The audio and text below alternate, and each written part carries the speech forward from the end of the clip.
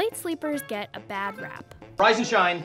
Come on. Maybe your friend who wakes up at 5 a.m. every day is like kind of quirky, but I bet they're productive. Your friend who wakes up 11 every day, like, what do you think about them? But it turns out sleeping late isn't just a preference or a bad habit.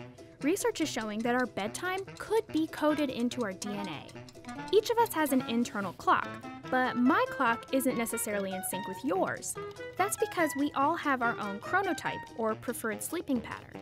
Scientists study chronotypes by tracking when people go to sleep on days when they don't have to go to work or to school. This chart shows the midpoint of people's sleep on those free days.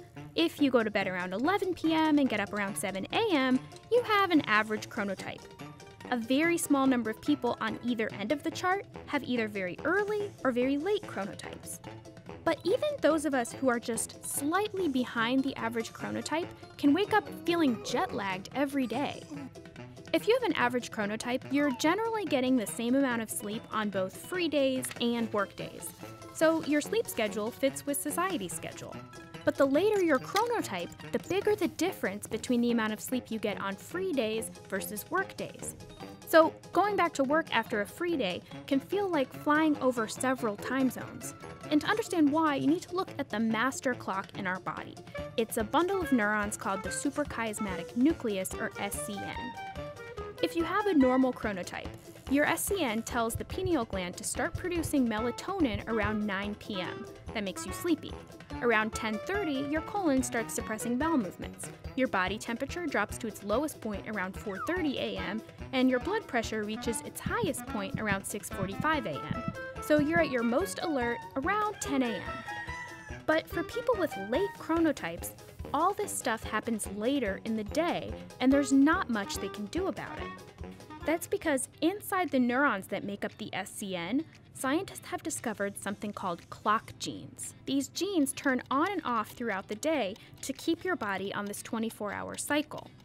This 7-day time lapse of the SCN shows these clock genes releasing proteins every 24 hours like clockwork. Researchers who study families of extreme early risers show that many of them share the same mutation on one of these clock genes. And studies have found similar mutations in hamsters with early chronotypes. But when scientists took out these hamsters' SCN, their body clock, and replaced them with the SCN of a normal hamster, they still woke up and went to sleep super early. And that's because the SCN isn't our only biological clock. You also have all these little clocks in every single cell of your body. In the early rising hamsters, these clocks in the body preserve the early chronotype, even after the brain's SCN was taken out. And for humans, this helps explain why it's nearly impossible for late sleepers to adjust to society's schedule. The cells in their bodies literally won't let them, and that's a problem. In one study, researchers took healthy people and messed with their sleep schedules. After 3 weeks, they had early signs of diabetes.